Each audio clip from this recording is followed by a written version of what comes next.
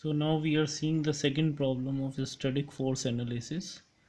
That is, we are looking of how to analyze a slider crank mechanism for static force system. Now we have picked up an example where one single force is acting at the piston, that is of 2 kilonewton. It is acting like this. The dimensions are given. Link number 2 is OA, which is 100 mm long. Link number AB is link number 3, that is known as 450 mm. And we are supposed to solve this problem. We are supposed to determine the value of torque. If I implement the force of 2 kilonewton, what is going to be the value of torque? So as we started in the first problem, we are supposed to identify what kind of force system is there in different kind of links. So we'll start with the link number 2. Link number 2 is having 2 force and 1 torque. How it is? Because one force is coming on link number 2 because of link number 3. One force is coming on link number 2 because of link number 1. So they are going to make a parallel force system or a couple, and that is going to be balanced by application of a torque. Now what are going to be the directions of these force? So we'll see the FVD of link number 3. Link number 3, we have drawn link 3. Now it is going to be a 2 force system, that is force on 3 because of 2, force on 3 because of 4. That is what we have written. Now as 2 force system should have forces equal and opposite, so we have assumed their line of action parallel to the link number 3, and F23 is going to be equal and opposite to F32, and F12 is going to be equal and opposite to F32. But we do not know their arrowheads, that is, we do not know what is going to be the particular member number 3 is under tensile or compressive stage. So we'll go to the known forces link, that is link number 4. So link number 4 is having now 4 forces. One is in 3 forces. One is acting along the piston, that is what is given to us as an external force.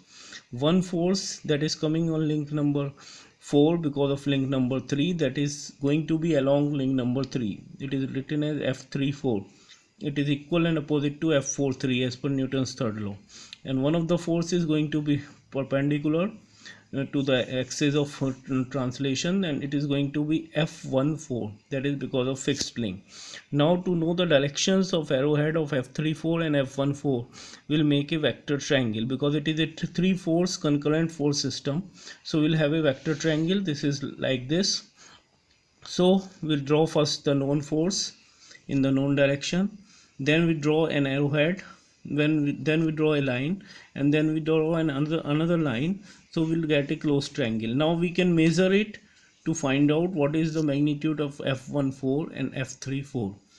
After knowing the magnitude of it, we can identify the sense of this force, as it should be a closed triangle. This 2 kilonewton was acting in this direction, so F14 will supposed to act in this direction, that's why arrowhead is upward.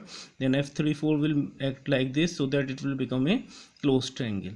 Now if you take the proper scale and draw graphically, we can determine the value of F34 is going to be something around 2.04 kilonewton. Once we have determined F34, we can go back to link number 3.